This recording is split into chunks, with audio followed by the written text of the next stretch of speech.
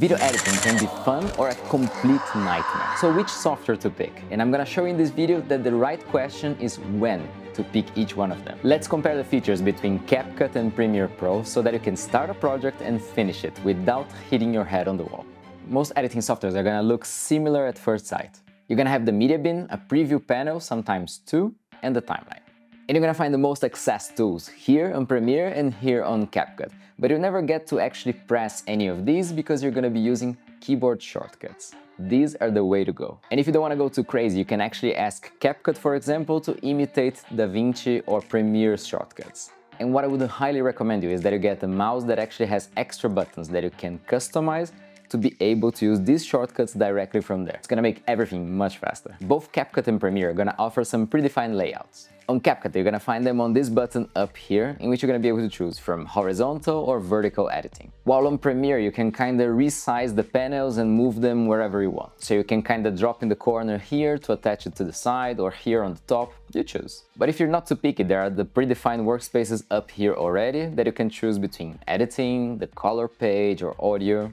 So for example, let's say you put a clip on the timeline and a text box on top of it. And on both of them, you're gonna find two ways of doing it. One is the precise way, where you're gonna see the coordinates and you can just type in or just slide it around to find exactly what you want, so that the text box is exactly where you want it with the perfect size. If you prefer doing it visually, you can do it directly on the preview panel. You're gonna be able to move it around, you can set rulers, and you can make it snap so that you're sure that it's in position, in center or on the sides or wherever you want. Especially useful for social media editing, where you're gonna have a safe area where to avoid all those buttons and descriptions on screen. If you ask me which one is faster to just start editing, I'm gonna tell you that Capcut launches a little bit faster than Premiere Pro, but it's really a matter of seconds. And since we mentioned it, let's talk a little bit about media management. And here, both softwares are really gonna split your workflow. If you have a project that is a little bit more complex, with many cameras, many sources, different frame rates, maybe an external microphone, Premiere is gonna be much easier to handle them and organize these files. You can color code stuff, you can use the metadata search. Capcut is gonna be very simple and show you a preview of the clips on the bin. To access something, you have to go inside each folder and then come back. In Premiere, if you just group some clips together and make a nested clip, this is going to pop in the media bin, and now you can reuse it somewhere else, even on another timeline.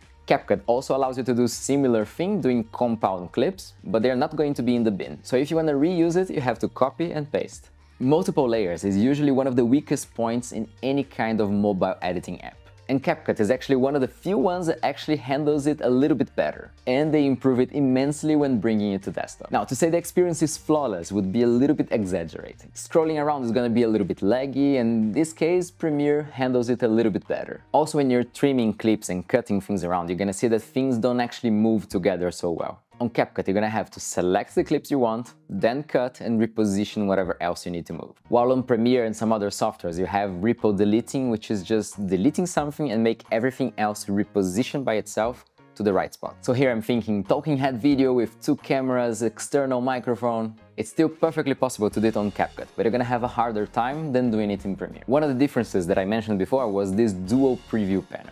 On Premiere, whenever you select a clip from the bin, it's gonna show you in the preview panel. And you're also gonna have the preview panel that is showing you what's on the timeline right now. So you can just scrub around with the mouse and choose the right in and out points and just pull it to the timeline. Capcut is very simple and directly to the point. While you move the handles here on the bin, you're already gonna see at which point of the clip you are on the preview. You do it for the in and for the out. You throw it on the timeline and now you're seeing the timeline preview. And here, if you want to be really precise, you can still use the arrows right and left, I and O to be in and out points on the keyboard. So basically, short videos won't matter too much. If you have hundreds, like a wedding video for example, then Premiere is gonna make it a little bit easier for you.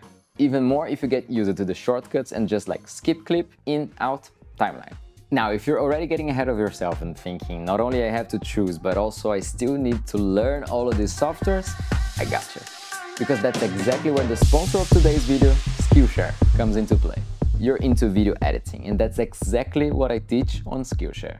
My class on Capcut for desktop just reached 10,000 students, and it's where I show you how to edit clean, punchy social media videos using the full potential of the app, way beyond the basics. But the best thing on Skillshare is that you're not learning alone. You're gonna be joining a creative community of members and learning from real successful entrepreneurs artists, designers, filmmakers, illustrators actually do this every single day. If you use the link in the description, you're gonna get a 30-day free trial on the platform, which is way more than the normal 7 days they give directly on the website to watch all of the classes you'd like.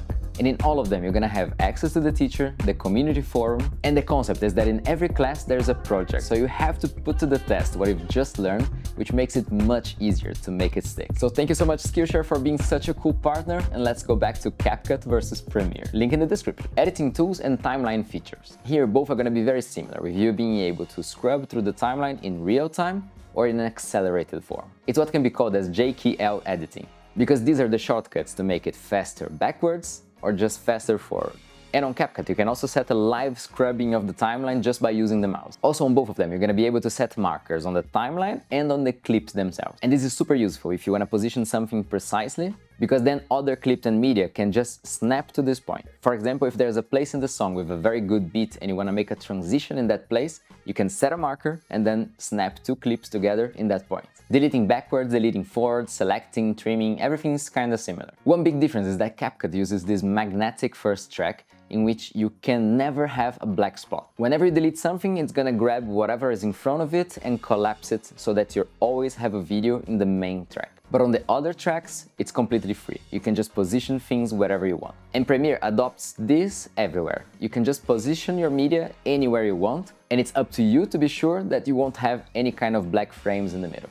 Okay, so what about doing some animated media? You get all of the basic controls on both of them. But it's very incredible how Premiere didn't develop the way it's done for many years already. So the principle is the same. You set up keyframes where you want the variables to be like that. So position, scale, rotation, it's all locked. Then you move forward in time and you set another keyframe and different values. And you don't have to worry about the in-between. The software is gonna figure out by itself what's in the middle. Now, the moment you want to tweak it a little bit and make it a little bit more fluid, you're gonna have to access the curves. And on Premiere, there are these tiny things over here, so difficult to handle. Capcut got much better and visually intuitive to doing these things. It's easier to do it manually, plus it has a lot of pre-made options for you to choose from. It just makes the viewer feel like a much more professional animation. Bonus, there are some extra features here that you might find useful. Auto reframe is when you have a horizontal video that needs to be turned into vertical. So now if you don't reframe it, the subject is gonna be off screen. Both softwares can do it for you automatically, and they both work really well. Split scene is a feature in which both softwares can get a clip that is ready and recognize every change of scene and make a cut there. For example, you started editing this video in Premiere and you want to throw it on Capcut just to put transitions. You recognize the different scenes here and just add the transitions in the middle.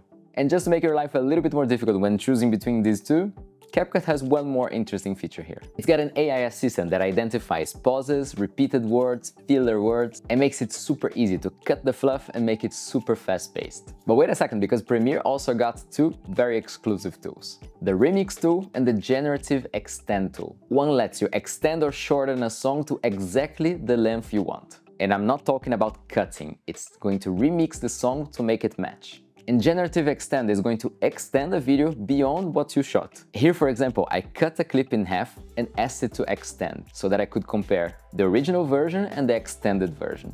It's incredible. Visual creativity and effects. And this one is gonna start a sequence of features that are gonna make you prefer Capcut over Premiere. And there's not even a discussion about it. If you need nice templates, animations, effects, on Premiere, the usual route is downloading assets from different websites. But we gotta love how Capcut just incorporates everything in the software. Templates for animations, transitions, and more are all ready to use. Drag and drop. And they're so good, it's not like old movie transition. Now, okay, there are cases in which Premiere is gonna be better. You need to create custom motion graphics, sometimes even hiring someone external for it, or you just want to pick something fancy from one of the infinite options online, like Envato or Motion Array.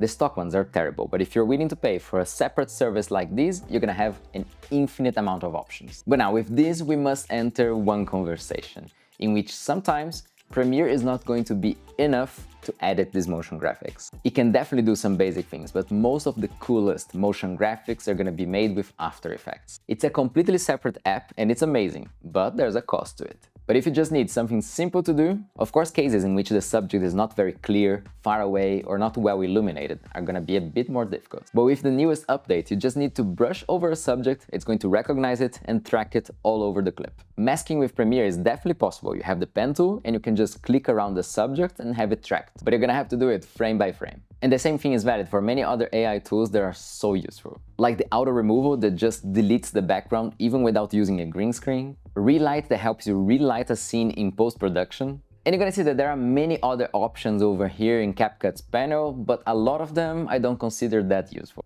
Text and graphics. Inserting elements on top of your videos is gonna be very easy on both softwares, but as you can see the trend here, Capcut is gonna have many more text templates than Premiere, and with very nice effects such as glow, background, and many others. Premiere kinda keeps the same approach in which you have to do everything manually or download extra plugins for whatever you want to do. And that brings us to the captions. Both are quite efficient and fast when creating them. And later you can customize one by selecting on the timeline on Premiere and then changing whatever you want. And the same on Capcut by selecting and unticking these apply to all boxes. I have to say that I've had many small bugs with captions in Capcut in the past. Sometimes you need to adjust something and it breaks the caption or it just goes beyond the borders, but the good thing is that it does the transcription so well that it's very rare you have to change something. Premiere does a great job also, and it's very good to be able to use the transcription to find something along the timeline. But it stops here, because then you can create the captions from the transcription, but there aren't very cool templates to animate it, like these customizable ones on Capcut. Single word with glow and an animation, we got it. And you can save them as a preset and reuse it whenever you want to make a video. So I guess you understand the trend here. Fast-paced, effects, captions. Capcut is made for short-form content. Color correction. One more thing you can consider doing in Premiere instead of on Capcut is color correction and color grading. Now don't get me wrong, because both of them are going to be able to assist you in getting a very good color graded image. Even with log footage. On recent Premiere updates, it even detects automatically which kind of camera and profile it was shot, and converts it automatically to normal colors, which would be the Rec 709 standard.